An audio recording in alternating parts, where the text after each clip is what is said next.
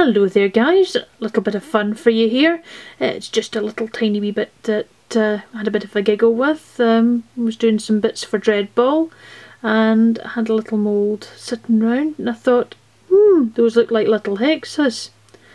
And then I thought, the Dreadball Trophies are made out of little hexes. So maybe and me had to have a go. So these are the loose results.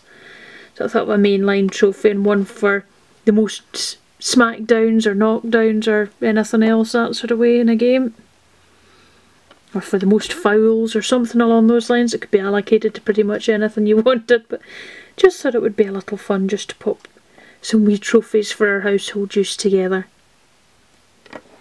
So you can let me know what you think, guys. It was really good fun doing them. Tried two different sort of ways of doing them.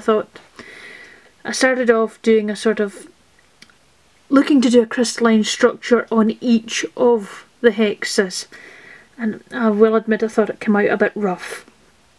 So when I did the next one I thought, right, I'll try and get a blend from a darker sort of tone at the top to the lighter tone at the bottom, but try and keep that sort of crystalline structure looking by having it sort of thready. And I think I got there on the second one and maybe missed out a little on the first one. So as I say guys, you can let me know what you think. I always appreciate your comments, and take care guys.